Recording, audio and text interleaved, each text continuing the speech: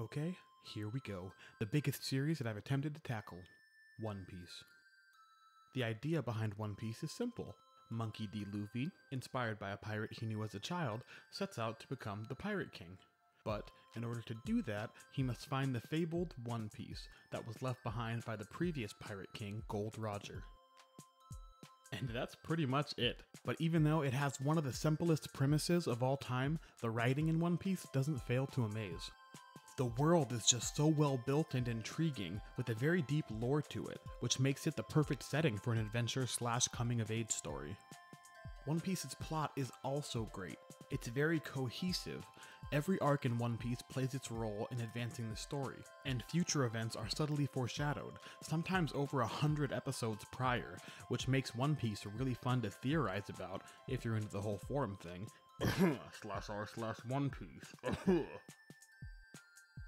Now, One Piece can hit on some pretty serious themes sometimes, like death, oppressive governments, rebellions, and a lot more, but it still manages to stay true to its comedic roots, and it's definitely found a sweet spot of mixing the serious with the comedic. So, obviously, One Piece is long. It just hit 777 chapters.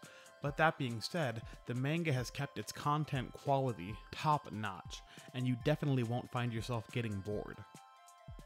The anime, however, has some god-awful pacing sometimes, and not to mention, some argue that the animation is getting worse, and unfortunately, I agree with them.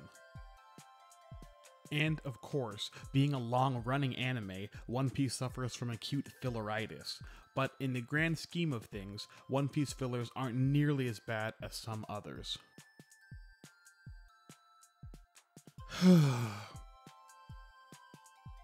Would you like One Piece? Most likely. To sum up One Piece in just a few words, it's just really fun all around. And if you like shonen at all, the odds of you liking One Piece are really high. So if you got some time to invest, One Piece should be at the top of your list.